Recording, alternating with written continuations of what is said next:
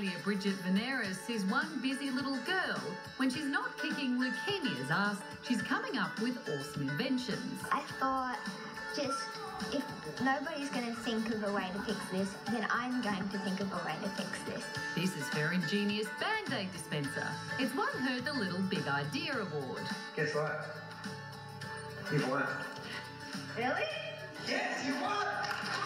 Now she's headed to NASA to blow their tiny minds. True, there's a lot of darkness in the world right now. If you look hard enough, you can always find some light.